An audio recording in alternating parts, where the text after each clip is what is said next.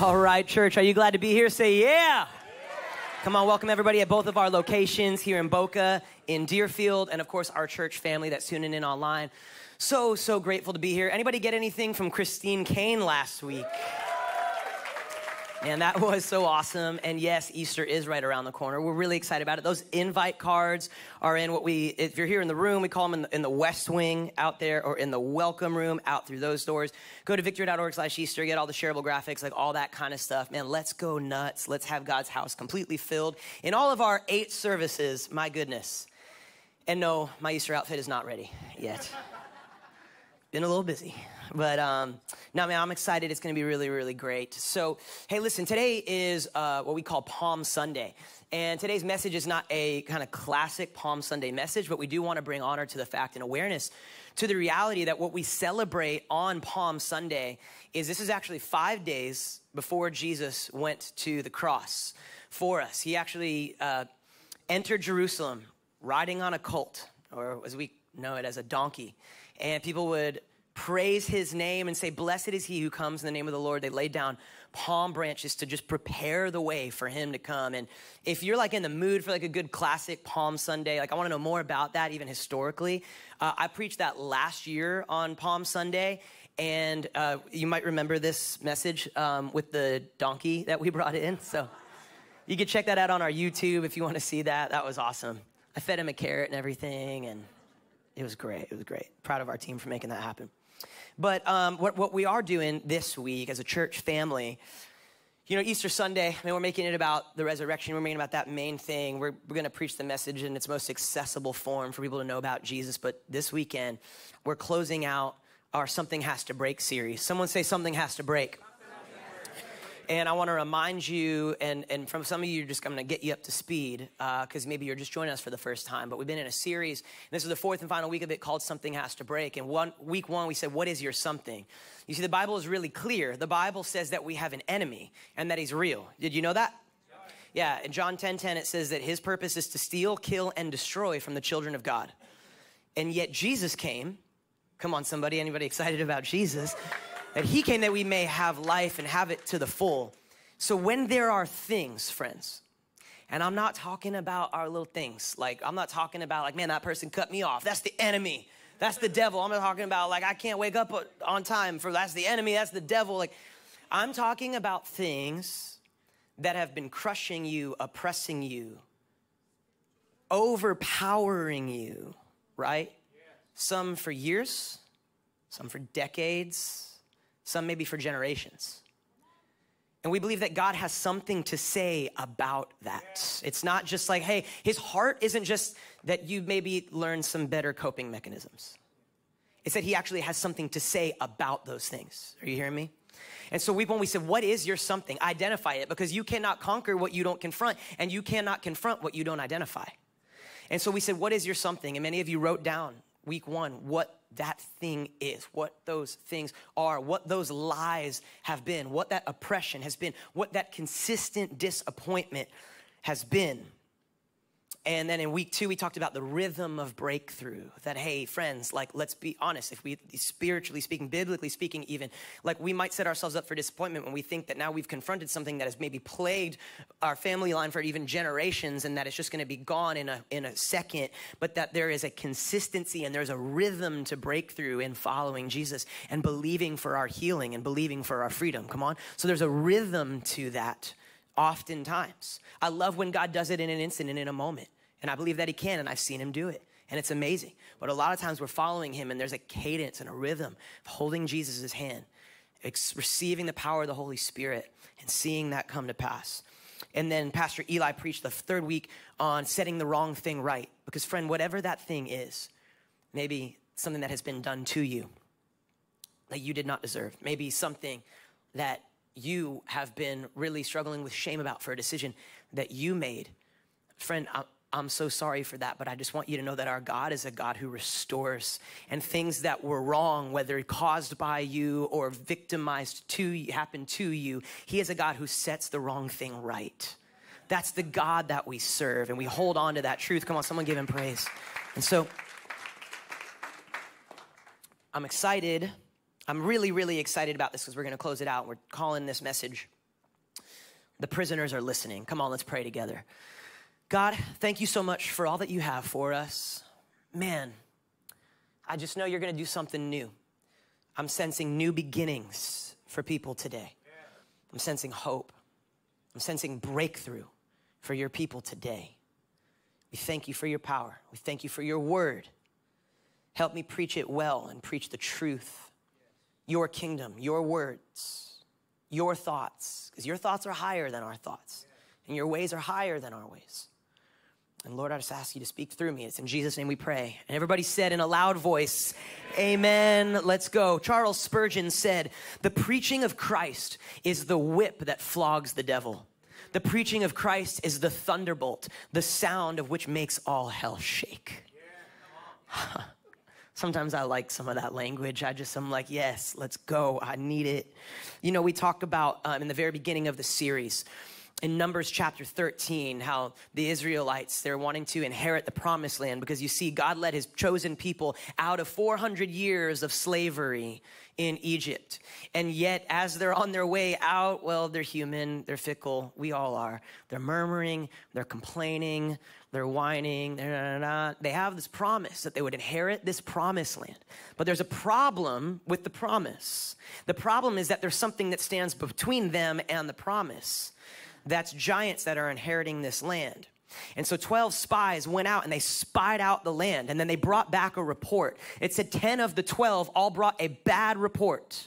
But 2, Joshua and Caleb, had a different report. And the scripture said they had a different spirit about them that said, yes, we can. And yes, God will. And we've seen what he's done. Come on, let's go. Let's get it together, people. Stop putting your head between your knees and crying. We can do this. It was a different spirit in believing in God. It says this, Numbers 13, 32 through 33. I'm kind of bringing us back so that I can slingshot us forward, okay? It says, and they gave the children of Israel a bad report of the land which they had spied out, saying, the land through which we have gone as spies is a land that devours its inhabitants, and all the people whom we saw in it are men of great stature.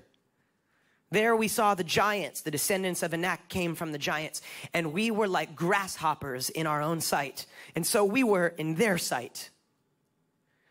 But I see a problem with this when I read this. Watch me. I talked about perspective. We've been talking about perspective. We are a church that has great faith, crazy faith. In fact, one of our values is we have limitless faith. Nothing is impossible for our God. But perspective, it means so much. Because if these men brought a report that said these giants, now remember, they were secretly spying out the land.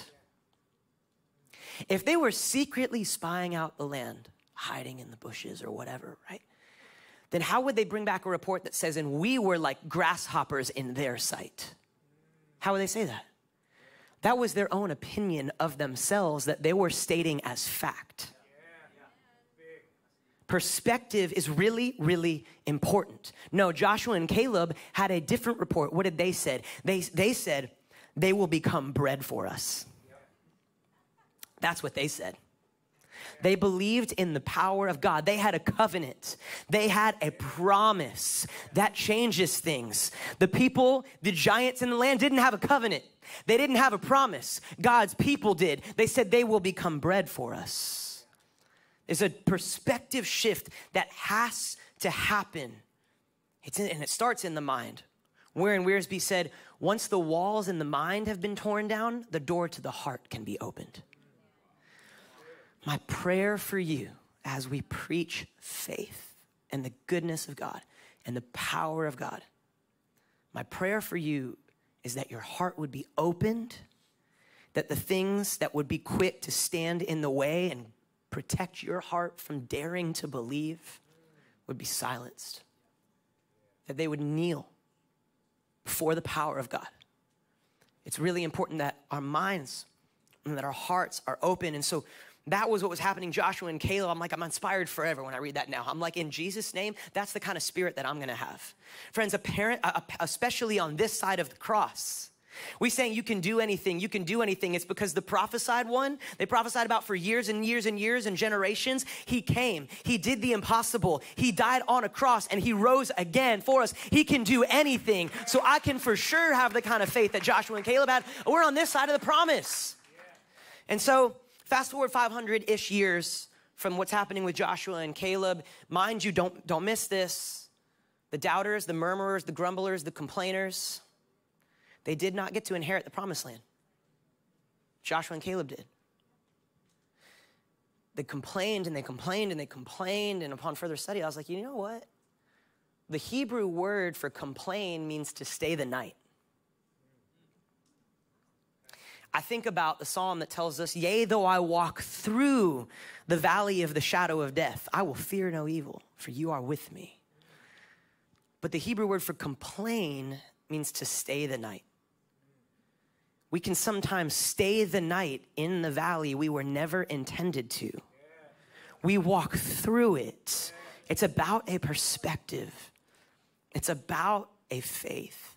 So fast forward 500-ish years, we find ourselves in 2 Chronicles chapter 20. I encourage you to go to your Bibles, open your Bibles, or go on your mobile device. 2 Chronicles chapter 20, Old Testament. I'm reading out of the New King James Version. And buckle up, because for some of you, this is going to be more reading than you've done this whole year. We're going to read 24 verses. You can do it. Are you with me? Can you hang in there? When your brain just wanders away, bring it back. Bring it back. 24 verses. We can do this. You got to get this. It says, and it happened after this. Okay, so sorry. Let me more context. 500-ish years later, God's chosen people. Sadly, they continue to grumble and they continue to complain and they continue to divide. So much so that the kingdom, the children of Israel, actually split into two different kingdoms. The northern kingdom, the southern kingdom. The southern kingdom was called Judah. And there were many different kings that led through seasons. And here we have King Jehoshaphat leading the southern kingdom, the kingdom of Judah. And now they're in trouble. Here's what it says. Verse 1. It happened after this that the people of Moab with the people of Ammon and others with them besides the Ammonites came to battle against Jehoshaphat. Now listen, Bible scholars debate the name of these people. Was it the Maonites? Was it the Edomites? Was it the New King James Version goes on to tell us that third group is a group called the people of Mount Seir. Okay, so you've got Ammonites and you've got Moabites and you've got the people of Mount Seir, all surrounding now God's chosen people led by Jehoshaphat, the king of Judah. It says, then some came and told Jehoshaphat, saying, a great multitude is coming against you from beyond the sea, from Syria, and they are in Hazazon Tamar, which is En-Gedi. And Jehoshaphat feared and set himself to seek the Lord and proclaimed a fast throughout all Judah. Good. That's the right thing. He feared. He got this bad report. What did he do? He prayed. He sought after God. Good. Verse 4, so Judah gathered together to ask help from the Lord, and from all the cities of Judah that came to seek the Lord. Then Jehoshaphat stood in the assembly of Judah and Jerusalem in the house of the Lord before the new court and said, I want to pause for a second. I want you to imagine that modern day today. There's fear, there's chaos, there's all kinds of stuff, crazy stuff going on around us. Imagine that. And we come together in the temple of God together and we seek God and we have something to say and we wait on him. And here's what Jehoshaphat said as he stood in the temple as they're surrounded on all sides from these people who are not coming to hang out with them and have a good time. It says, Jehoshaphat stood in the assembly of Judah and Jerusalem in the house of the Lord before the new court and said, O Lord, God of our fathers, are you not God in heaven? And do you not rule over all the kingdoms of the nations? And in your hand is there not power and might so that no one is able to withstand you? Are you not our God who drove out the inhabitants of this land before the people of Israel and gave it to the descendants of Abraham, your friend, forever? And they dwell in it and have built you a sanctuary in it for your name, saying, if disaster comes upon us, sword, judgment, pestilence, or famine, we will stand before this temple and in your presence, for your name is in this temple, and cry out to you in our affliction, and you will hear and save. Does anybody know that's the nature of our God? He hears and he saves. And now, verse 10, stay with me. Here are the people of Ammon, Moab, and Mount Seir, whom you would not let Israel invade when they came out of the land of Egypt. They turned from them and did not destroy them. Well, now here they are rewarding us by coming to throw us out of your possession, which you gave us to inherit. Oh, our God, will you, will you not judge them? For we have no power against this great multitude that is coming against us. Have you ever felt like that? Nor do we know what to do, but our eyes are upon you. Now all Judah with their little ones, their wives and the children stood before the Lord. And then the Spirit of the Lord came upon Jahaziel, the son of Zechariah, the son of Benaiah, the son of Jael, the son of Mattaniah, a Levite of the sons of Asaph, in the midst of the assembly. Now don't miss that. I said a bunch of things and you were like, that's where you checked out right there. Listen, this man was a Levite. He was a Levite. The Levites led God's people in praise and in worship, in song, in singing. It's important. You're going to see why. Spirit of the Lord comes upon him. And he said, verse 15, listen, all you of Judah and you inhabitants of Jerusalem, and you, King Jehoshaphat, thus says the Lord to you, do not be afraid nor dismayed because of this great multitude, for the battle is not yours, but God's. We sang that in our first song. Tomorrow, go down against them. They will surely come up by the ascent of Ziz, and you will find them at the end of the brook before the wilderness of Jeruel. You will not need to fight in this battle, but position yourselves, stand still, and see the salvation of the Lord who is with you, O Judah and Jerusalem. Do not fear or be dismayed. Tomorrow go out against them, for the Lord is with you. Pause for a moment. He's literally now, like, he's taken over. He's giving very specific instructions because the Spirit of the Lord came upon him. Friend, I love when God does that. He speaks through people. He speaks faith. He speaks power. He prophesies through them. And in this case, for sure, you better hope that he was right because he's giving some very specific instruction that could lead to the decimation of God's people if he's not right. But let's keep reading. He says, don't fear or be dismayed. Tomorrow go out against them, for the Lord is with you. And Jehoshaphat bowed his head with his face to the ground. And all Judah and the inhabitants of Jerusalem bowed before the Lord, worshiping the Lord. Okay, friends, don't miss it. There's chaos all around them. There's a bad report all around them. They're in the temple. They're with God's people. They are praising. They are worshiping. They are seeking God. Verse 19, then the Levites of the children of the Kohathites and of the children of the Korahites stood up to praise the Lord of God, Israel, with voices loud and high. So they rose early in the morning and went out into the wilderness of Tekoa. And as they went out, Jehoshaphat stood and said, hear me, O Judah, and you inhabitants of Jerusalem. Believe. Someone say believe. Believe in the Lord your God, and you shall be established. Believe his prophets, and you shall prosper. And when he had consulted with the people, he appointed those who should sing to the Lord and who should praise the beauty of his holiness as they went out before the army and were saying, praise the Lord, for his mercy endures forever. Just a few more verses. Now when they began to sing and to praise, the Lord set ambushes against the people of Ammon, Moab, and Mount Seir, who had come against Judah, and they were defeated. Wait, say what? What are you talking about? What do you mean? Who? What? When? Where? What? Watch. For the people of Ammon and Moab stood up against the inhabitants of Mount Seir to utterly kill and destroy them. And when they had made an end of the inhabitants of Seir, they helped to destroy one another. The enemies are now fighting each other, and God's people are praising and worshiping. Verse 24, so when Judah came to a place overlooking the wilderness, they looked toward the multitude, and there were the dead bodies fallen on the earth. No one had escaped. I used to play this game called StarCraft when I was in middle school. And you kind of like form your whole own army. And then you play other people from across the world. And they use colorful language. And I'm humble, but I was really good. Like, that's not a badge of honor. I don't play video games anymore. But I would like wipe out all my enemies. And then like if the game was just about to be over, if you did this before the game concluded, then it would extend. And you could go into the options and then choose to no longer be an ally to anyone else anymore. And then I would turn against all of my allies that helped me wipe out the enemies. And then the language got really colorful. But I'm like, dude, that's what's happening here.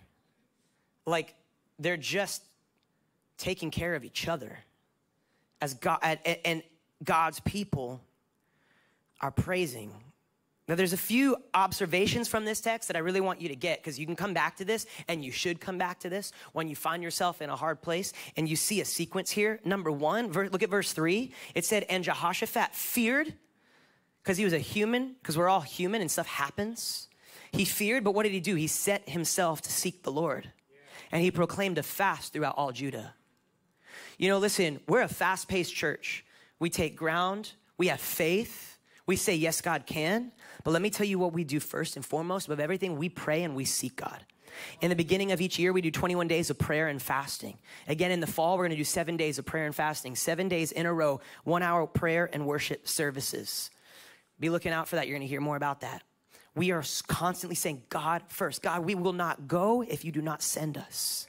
We will not go where your spirit does not lead us. That's how we get into trouble. But if you say go, we're going. We're going. And it's not by power, and it's not by might. Watch this, verses 5 through 7. Watch this. You need to get this, and you need to practice this, and you need to apply this. Jehoshaphat, verse 5 through 7, he stood up in the assembly of Judah and Jerusalem in the house of the Lord, and he said, O Lord, God of our fathers, are you not God in heaven? And do you not rule over all the kingdoms of the nations? And in your hand is there not power and might so that no one is able to withstand you? Verse 7, are you not our God who drove out the inhabitants? He's reminding himself, and he's reminding others, and he's reminding God of who he is and what his nature is and what he's done, to remind him what he's going to do now. And said, are you not our God who drove out the inhabitants of this land before your people Israel and gave it to the descendants of Abraham, your friend, forever? Watch. What he's doing is he's building up his own spirit. He's building up the spirits of those around him and under his leadership. He's ministering to the Lord and reminding his God who he is and what his nature is. And so we, friends, have no reason to fear. There's no reason to fear, because I know he is. I am still standing. He's been with me through everything. What should have destroyed me didn't. If my God is for me, what can stand against me? You got to build yourself up and preach to yourself sometimes. Come on.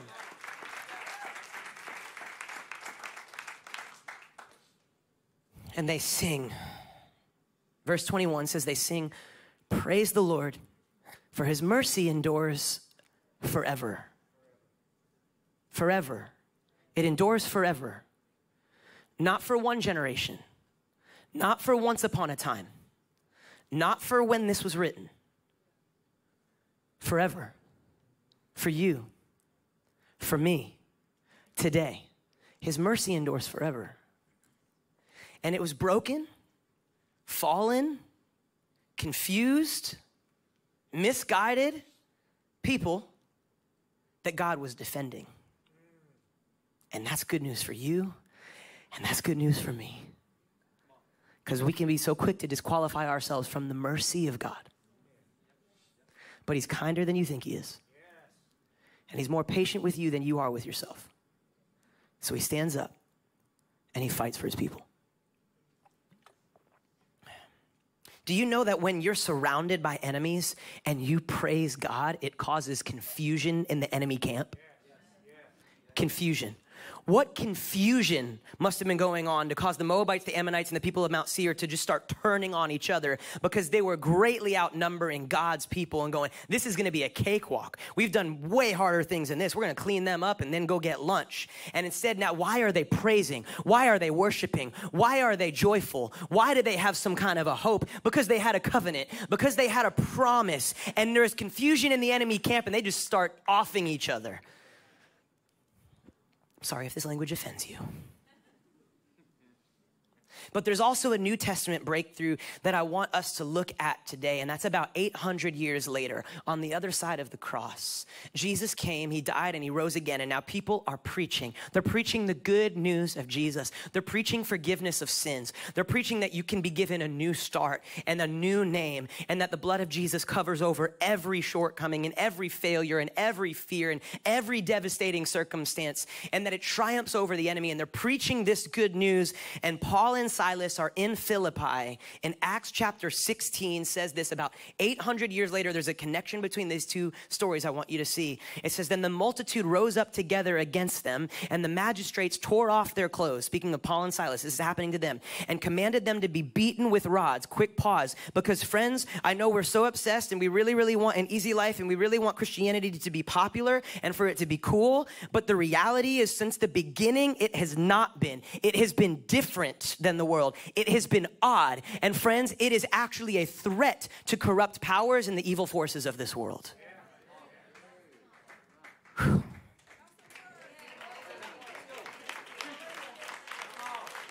And when they had laid many stripes on them, they threw them into prison, commanding the jailer to keep them securely.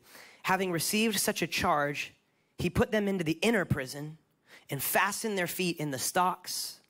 But at midnight, Paul and Silas were praying. What were they doing? They were praying and they were singing hymns to God. Makes no sense. Doesn't seem like a situation that calls for singing. Unless you're a little bit crazy. Crazy's good sometimes.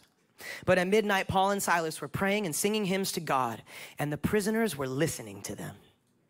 Suddenly there was a great earthquake, so that the foundations of the prison were shaken. And immediately, someone say immediately, all the doors were open and everyone's chains were loosed. And the keeper of the prison, awaking from sleep and seeing the prison doors open, supposing the prisoners had fled, he drew his sword and was about to kill himself. But Paul called with a loud voice, saying, do yourself no harm, for we are all here. Then he called for a light, ran in and fell down trembling before Paul and Silas, and he brought them out and said, sirs, what must I do to be saved?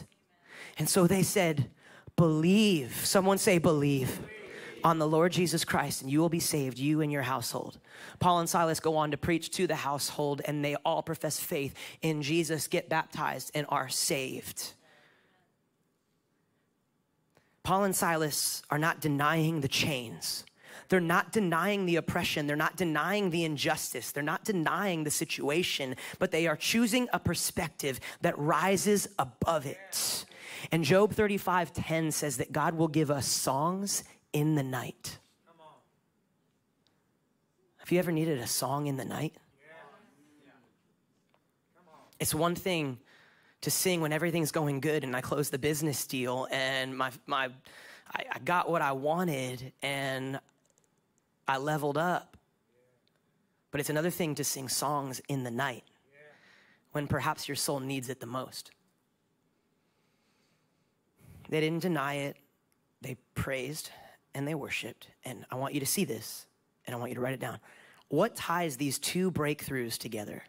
Old Testament breakthrough, New Testament breakthrough, separated by 800 years. What ties these two things together is 4 things. Write them down. One is prayer. Right out the gate, prayer. What did it just say, right? So we saw it. Jehoshaphat, he feared and he sought the Lord and he prayed. And it said that Paul and Silas were praying and singing hymns to God. They prayed and they praised. And they had faith. You need prayer. You need to praise. You need to have faith. Jehoshaphat built himself up in faith and those around him. Paul and Silas did, and the prisoners were listening, proclaiming truth, faith, and perspective. Who is God in light of all of this? Yes, this truth might be around us. It might be happening. I'm not denying it, but I'm going to have a higher perspective. Prayer, praise, faith, and perspective. You got to get this because you need to know something. Too many Christians are trying to use human strategies to combat demonic schemes. And it's so frustrating. And it's not working. You got to understand that you have a power on the inside of you. It is the Spirit of God. And the Word of God has something to say about all of your somethings.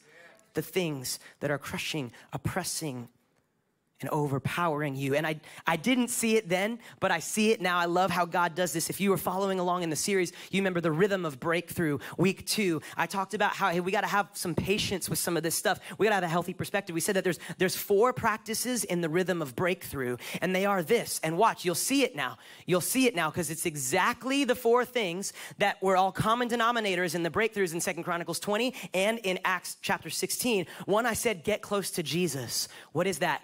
It's prayer. 2, I said, worship Jesus. What is that? That's praise. 3, we said, work with Jesus and visualize your freedom. Faith. Build yourself up. And 4, accept that it might not happen overnight. That's perspective. That's good perspective. My prayer for this whole series, if you hear nothing else, is that you would see and that you would know and that you would begin to believe that greater is he that is in you than he that is in this world, and that you have been given weapons to fight with. Weapons. I'm talking about spiritual warfare. This is a prophetic series. And Ephesians, if you've grown up in church, you maybe heard about the armor of God. We talk about it. It's so good. It's so good. We need to know it. It's so real. That's not this message today. I can't unpack. I wish I had more time. But what I am sensing, and I have been sensing, is that maybe too often times Christians, as we remind ourselves of Ephesians chapter 6, we focus so much on those defensive things. The shield of faith to quench the fiery darts of the enemy. I think about the helmet. I think about I think about the breastplate. These things protect me. We need those. Come on. Because we live in a fallen world where the enemy does have some dominion on this earth, and he does want to steal, kill, and destroy. But friends, the armor is not all about defense. We have a sword too. Come on, somebody. I said that we have a sword too. We have a sword too. It's the sword of the Spirit. You can't win battles just on defense all the time. You got to be on offense too. And I'm not talking about power and might of your own. I'm talking about the Spirit of God that is greater in you than he that is in the world. The worship team better get out here because I'm preaching. I'm getting excited. And you need to see it.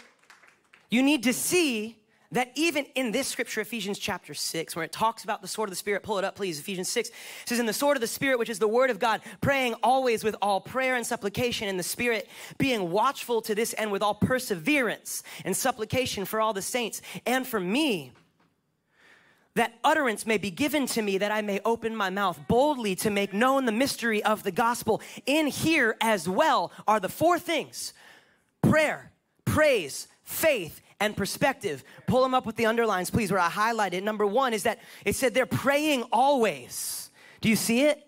Praying always. We should be praying always. Go down a little further to the bottom there. It says that I may open my mouth boldly. There's praise.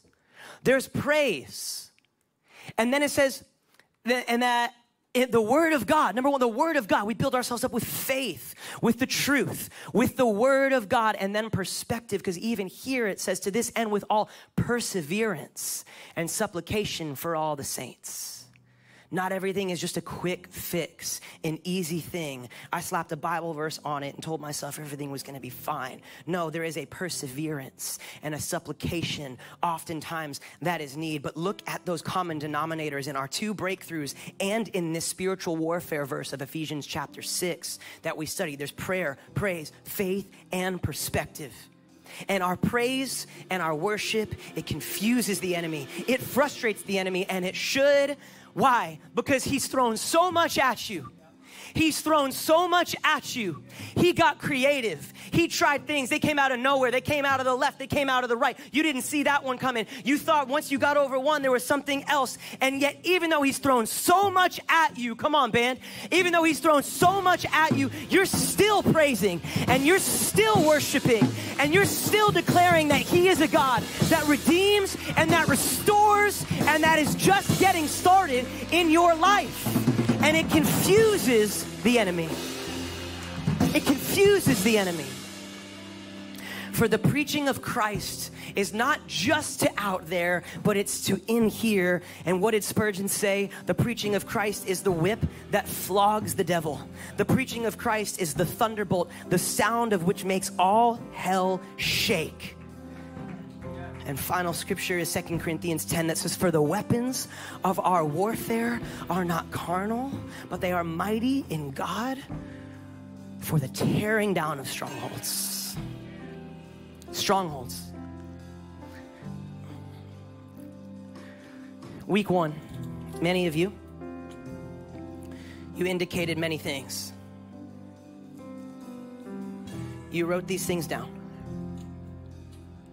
You brought out into the light, maybe some of you for the first time, your somethings. Anxiety, guilt, shame, unbelief, sickness, addiction, suicidal thoughts, heartbreak, insecurity, loneliness, sexual sin, hardship and suffering, financial debt, feeling like I can't win. I'm just here to tell you today that God has something to say about your somethings. And at the risk of sounding like I'm oversimplifying some very complex matters, I don't mean to do that. I hope you know, as your pastor, I pray, I seek God, I humble myself, and I try to be one of the most practical application pastors that I can possibly be. I'm not making light of really difficult things, but what I am telling you is that maybe many have tried so many human things. You've tried so many things. You've sought out different types of help and counsel and things. And as you hear me say it almost every week, I'm big on mental health. I'm big on having a counselor. I'm big on being healthy and figuring out what's going on with your body and like all kinds of stuff. I'm really, really big on it. But how often do we skip over? Like we go straight to what can I do? What can I do? What can I do? What can I do? Jehoshaphat feared and he prayed. Why sometimes do we say we've tried all these things? I don't know. I got counsel. I paid a consultant, I this, I that, I whatever, and then I guess all that's left to do is pray.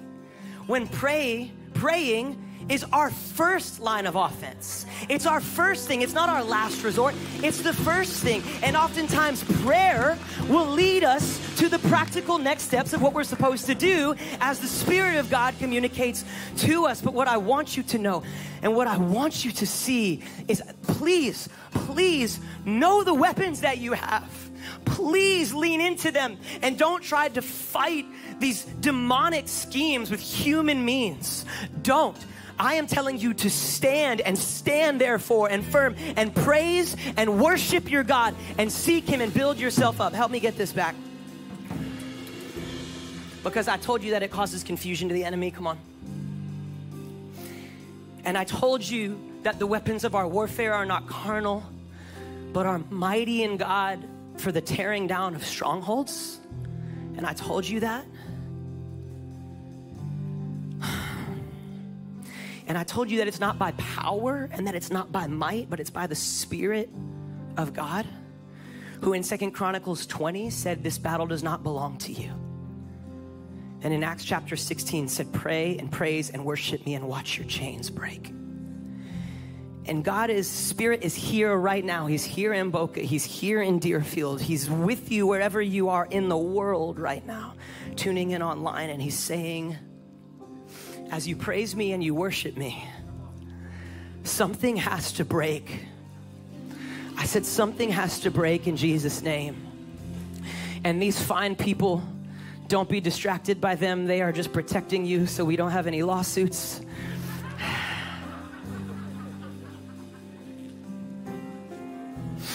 But they are saying,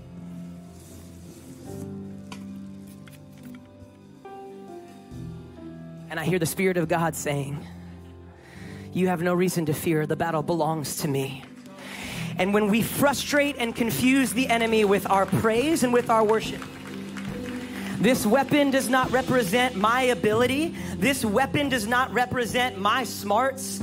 about how good I am, about how I can figure things out for myself. This weapon represents praise and worship that isn't even going to need that much force to tear down the strongholds, because it's not my strength and it's not my power, but it's in the weapons of our warfare that are not carnal but are mighty in God. And so you frustrate the enemy and you confuse the enemy, friend. You confuse him when you praise him through the disappointment, and when you praise him through the diagnosis, and when you praise him through the addiction, and when you praise him through the strongholds, and through all the things in Jesus' name. Something has to break.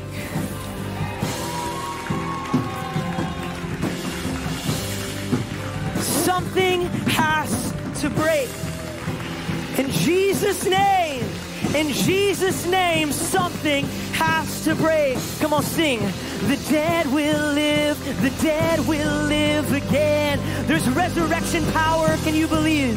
The dead will live, the dead will live again.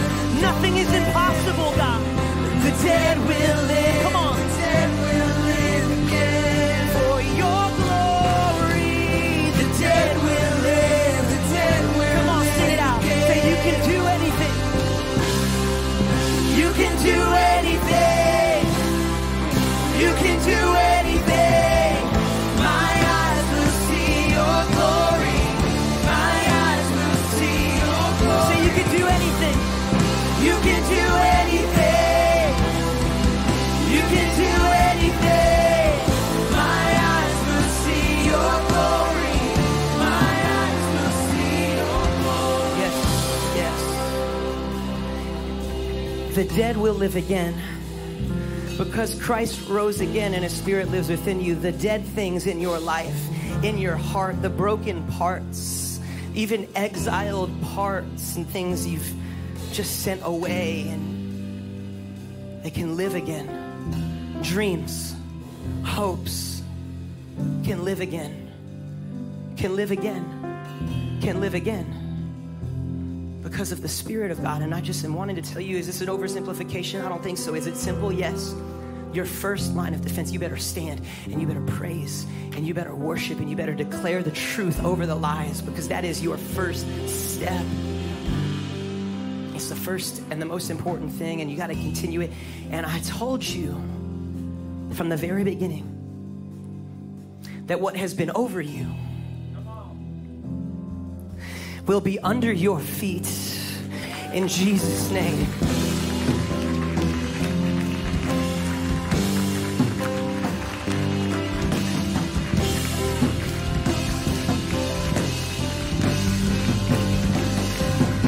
Come on, come on, come on, under your feet.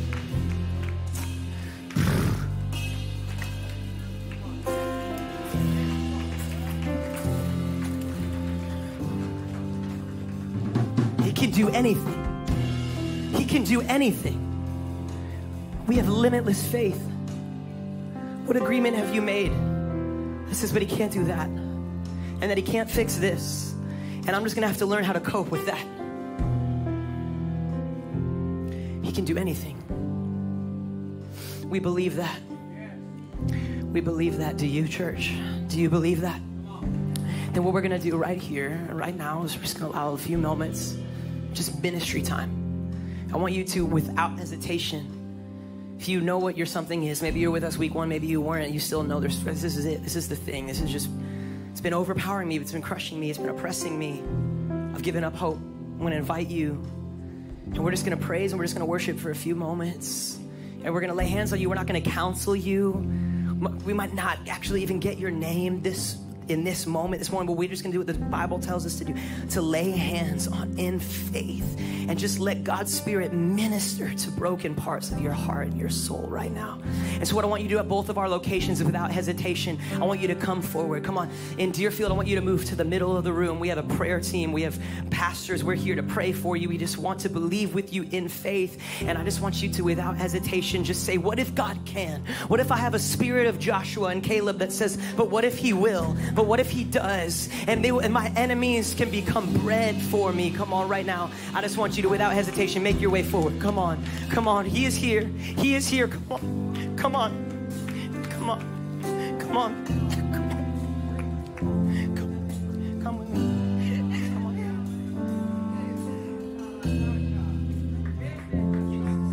Holy Spirit. Holy Spirit. Father. Claiming for breakthrough right now. Enemy, you've been defeated. Enemy, you've been defeated. Come on. Come on, the rest of this room, the rest of you just believe in faith. Pray for breakthrough for those who need it right now. Thank you, Jesus. Spirit of God, come move in our hearts. Spirit of God.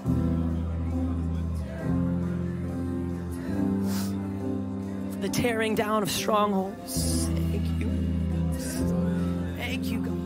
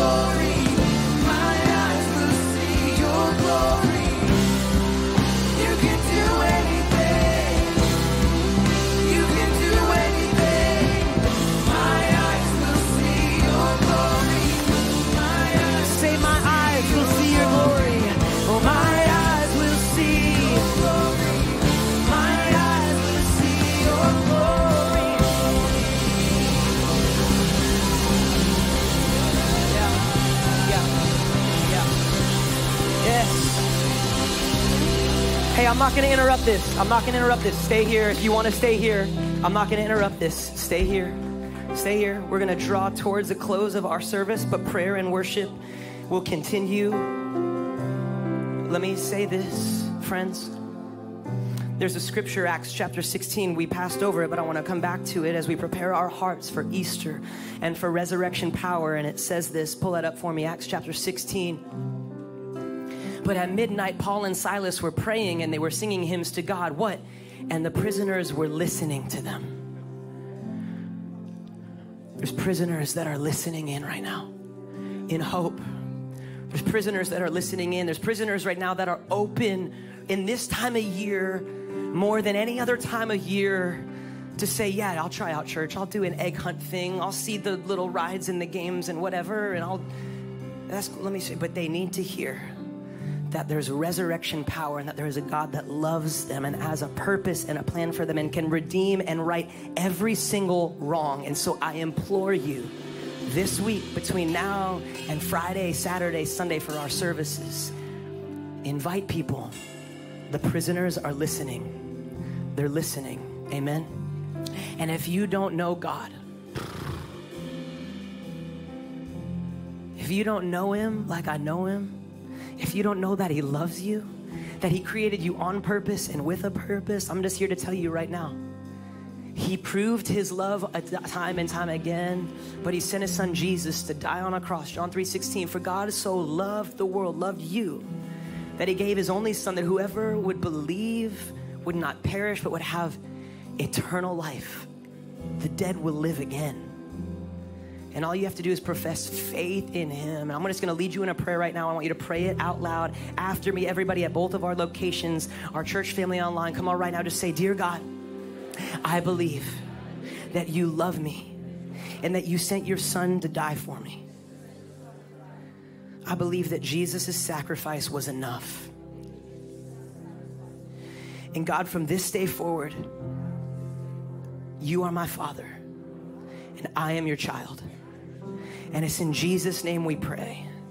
And everybody said, amen, amen. All right, listen, I want us to stay in an atmosphere of worship. And you friends, you can stay. Mike is going to give us instructions, but at the end, if you haven't not yet come down for prayer and you want to, take that step of faith. We're going to stay in an atmosphere of prayer and of worship for the next several moments. Let's keep this going, okay? I love you. Remember that you matter, we care, and that Jesus loves you. Amen. Amen. Amen. Wow. Wow, guys. Listen, if you prayed that prayer just now, we believe you made the best decision that you could ever make. Take 60 seconds to fill out this Connect card. It's in the seat back in front of you, guys. Bring it to the welcome area. It's right outside those doors. We want to connect with you, okay? We have prayer partners that are going to be up at the front here for you if you want to continue to get prayer, or if you need prayer, if you want to get prayer. We have prayer partners right here for you. Come on down. And the last thing is we have Easter coming up, guys. We've got these Easter invite cards that are somewhere in my pocket. Grab some Easter invite cards, invite somebody, okay? Bring these with you, give them to a friend. Easter is the time when we want everybody coming to church. We want them to experience what you experienced today, guys. Listen, I hope you have an amazing Sunday, and remember, you matter, we care, and Jesus loves you.